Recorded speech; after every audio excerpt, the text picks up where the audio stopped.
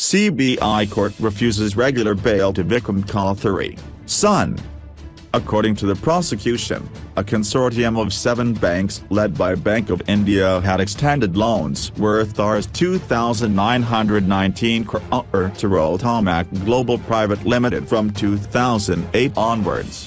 A CBI court has rejected the regular bail pleas of Rotomac Global promoter, Director Vikram Kothari and his son Rahul Kothari, in connection with the alleged Rs 3,695 crore willful loan default case.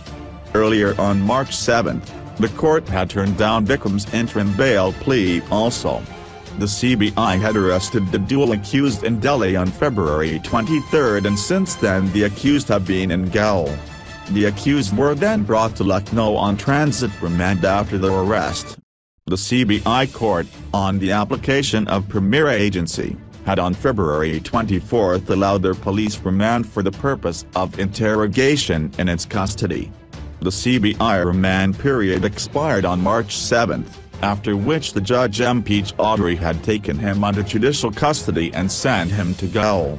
Meanwhile, both the accused moved bail pleas but the court refused them bail.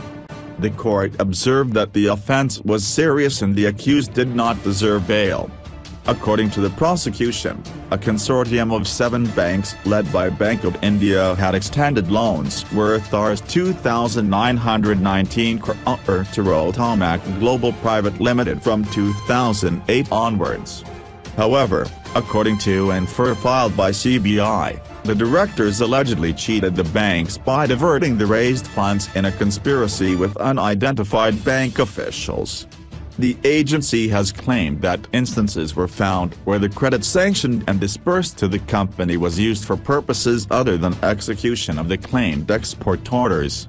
Also, citing the FIR only, prosecutor also placed a case in which the credit sanction for an export order purportedly received from Singapore for supply of wheat was diverted to another company named Bargadia Brothers Pvt Limited, Singapore.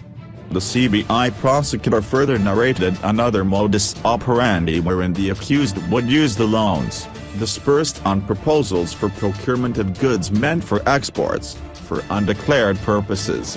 In such cases, no export orders were allegedly executed by the company, the agency said. Further, it was also alleged in the FIR that most suspect transactions of the company were with a limited number of buyers, sellers, sister concerns and subsidiary companies.